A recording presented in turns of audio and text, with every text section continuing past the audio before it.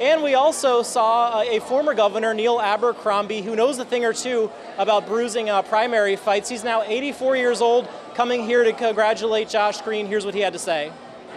So, Governor Abercrombie, I mean, you've been through some, bruising Democratic primary fights. What do you make of tonight? Been through bruising Democratic fights and primaries since 1959, long before you were born. Yes.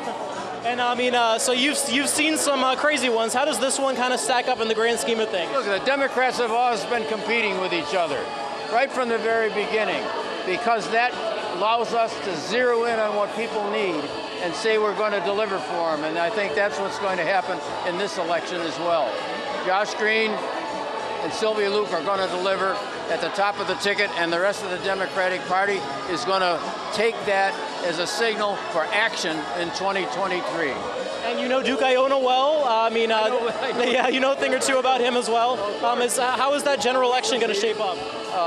I think Duke is going to do his best, and I think he's not going to prevail because I think people are renewing their faith in the possibilities for the Democratic Party to deliver for everybody.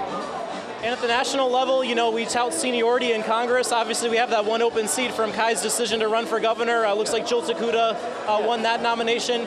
How's that delegation shaping up, especially with these big fights, Red Hill, climate change? Our congressional delegation is going to be strong, powerful, and focused on Hawaii and the good of the United States. Count on it. Any advice from a past governor to a possible future governor? Stay focused, stay ready. Imua Hawaii.